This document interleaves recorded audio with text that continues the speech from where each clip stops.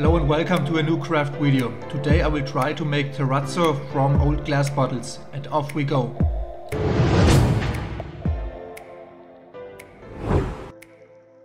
We don't need a lot of materials to make terrazzo, just old glass bottles and concrete. I have the bottles here now. I use green beer bottles, as you can see. You can of course also use other colors or combine different colors with each other. Everything is possible. We have to destroy the bottles first, so that we end up with small shards of glass, and I will start with that now. In order to prevent the glass splinters from flying around here now, I will put the bottles in a few close bags, and then you can easily crush them with a hammer. There are basically many variants for the production of terrazzo. The glass can also be bought in finished granulate, for example. You can also buy stones in different colors and add it to the concrete.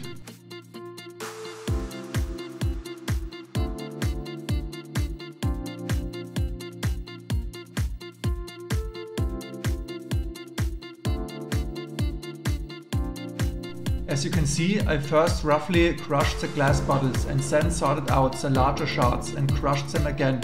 I have now chosen the pieces here, so that they are 1 to 2 centimeters in size. I like that very much. Everything else can you of course be decided. If you like larger granulates better, you can leave the pieces larger. Ultimately, the size of the broken pieces should not be too different. Well, there I now have the broken glass. As you can see, it worked. Then you can continue with the concrete. You can basically use any concrete for terrazzo. I will use a fine mixture here. If you have a coarser concrete, such as Crete concrete, then you will later have the coarser stones in the concrete, which will then also be sanded off. So as I have a pure white result with these same colored splinters in it. Then let's mix the concrete.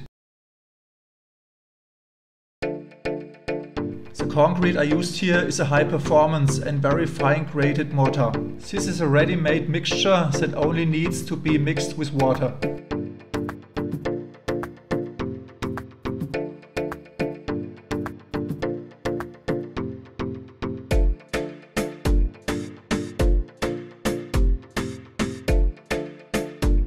I have now mixed the concrete so fast that I will now put some of the broken glass into the mold, and then I will add the concrete. You can then either add the broken glass into the concrete, or you can do it as I did by simply inserting the broken glass into the formwork. Then you have to make sure that the rounded sides look down. Otherwise there will be unattractive cavities later at the surface and it doesn't look good.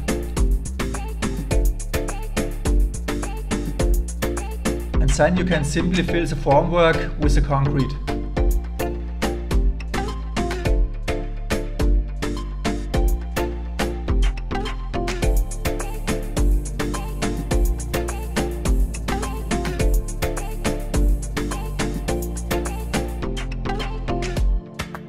To reinforce the concrete, I used plastic fabric here. The use of glass fibers is not recommended for terrazzo, because you can see them later on the sanded surface.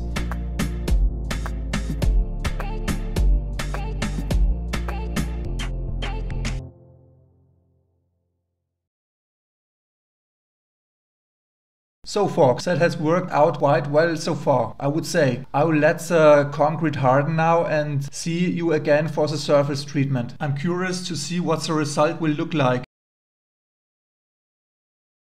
So here I am again. The concrete is hard.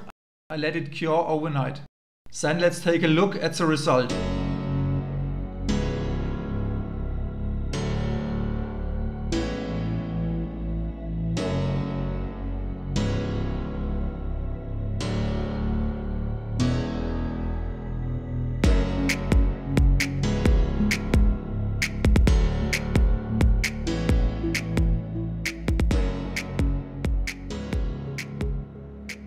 You have already seen the panels that has been completely removed.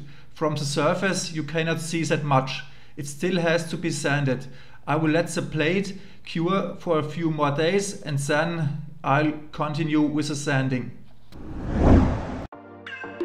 For grinding the surface I use an electric grinder. I use sandpapers with grids from 80 to 240.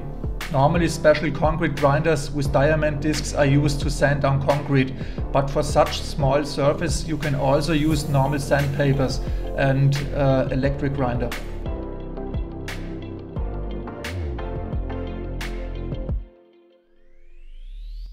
I'm ready with the rough grinding and it worked quite well.